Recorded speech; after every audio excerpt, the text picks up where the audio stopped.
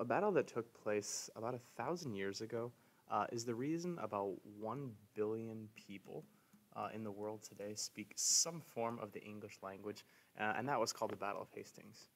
It produced some really colorful characters like William the Conqueror, Harold Godwinson, Harold the Confessor.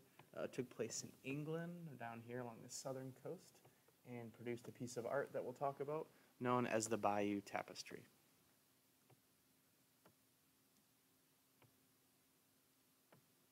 So before we get into the battle, it's important to know about three different groups. The first is the Angles, the second, the Saxons, and the third, the Normans.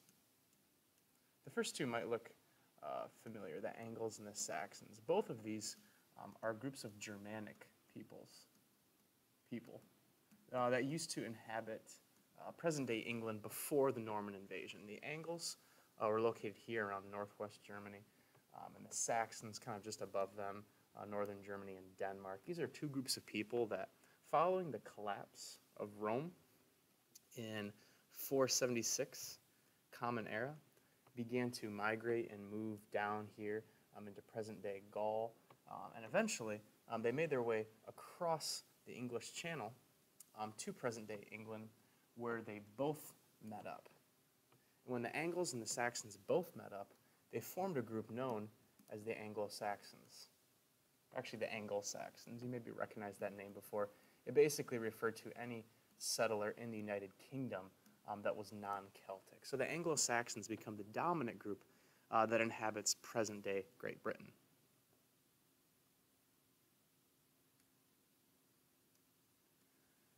So the Normans were a different group. The Normans were a Scandinavian group. When we talk about Scandinavia today, we're talking about countries like Norway, Sweden, and Denmark as well. So the Normans were used to settle up here, and around the year 800 CE, they moved down south into then Gaul, occupied by the Franks at the time, kicked them out, and established their area, which became known as Normandy, a name that they took, Normans.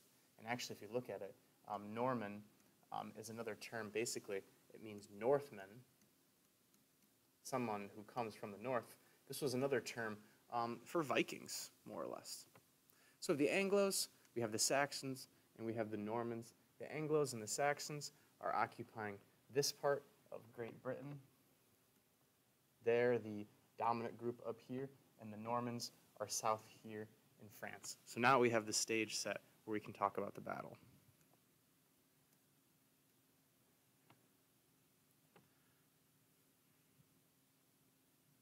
So how does this whole thing go down?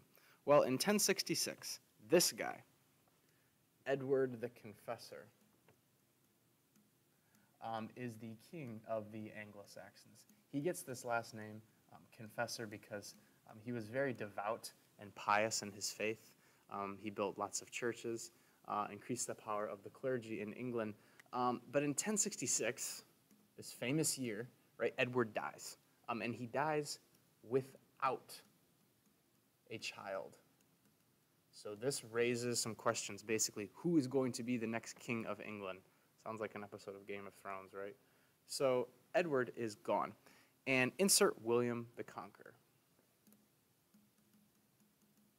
William the Conqueror, it's important to remember here, like, he's not English, right? He's Norman. He's the Duke of Normandy, and he speaks French, or something similar to French, an older style. And he is occupying this part of, like, present-day France. He basically thinks he should become the next king of England, the next king of the Anglo-Saxons. Why? Because he was a cousin to Edward the Confessor, and he knew him pretty well. So he says, hey, I should be the next king of England. But the Anglo-Saxons have something else in mind. The Anglo-Saxons want this guy. His name is Harold Godwinson. He is not a Norman. He is an Anglo-Saxon.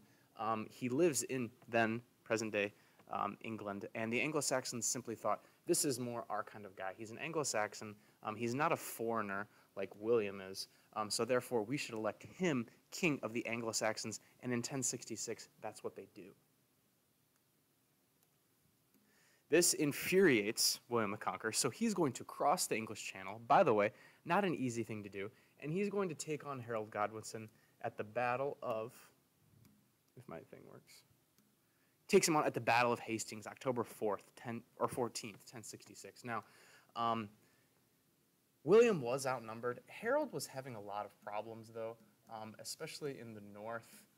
He was under attack by another group of people, so he had to fight another battle called the Battle of Stamford Bridge up here. So by the time William the Conqueror crosses the English Channel, Harold has to run down here to meet him.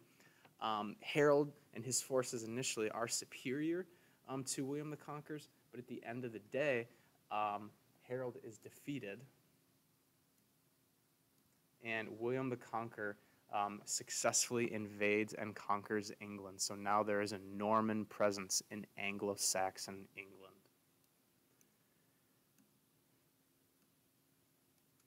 This is the image we looked at earlier. This was that Bayeux tapestry. Famous piece of art that depicts the battle. If you look at it, it's actually a pretty long piece of art. Eventually it shows Harold, supposedly he was shot in the eye and killed, and that essentially doomed the Anglo-Saxons in Europe, or in England. So the Anglo-Saxons are now not ruling England. And instead, William, who speaks French, oh, my mouse is going nuts, becomes the King of England. Normans rule England. So then what does all this have to do with the English language? Like, what are the implications? Well, basically, the Anglo-Saxons, again, they were a Germanic people. They spoke something that you and I wouldn't be able to recognize, called Old English. It's a Germanic form of the language, but the Normans spoke French. And the Normans' French began to blend with the Anglo-Saxon Old English, more of that Germanic language. And when you put the Norman French with the Anglo-Saxon Germanic language, you begin to get Middle English, the language of Chaucer. And this would become and evolve into modern English, the language that we speak today, that people in the United Kingdom speak. I say we speak, I mean, like, most kids in my class. But, basically, it becomes the language that most people would speak in the world, and it had profound implications, right? So had that one day, October 14th, 1066, had it been different, who knows what language we would be speaking today. This also set the stage for the birth of modern England. No longer was England ruled by Germanic people, but ruled by the Normans, who again blended and adopted some of their customs, merged it with their own, and then we begin to see the birth of modern England, all on that famous day in October 1066, Hastings.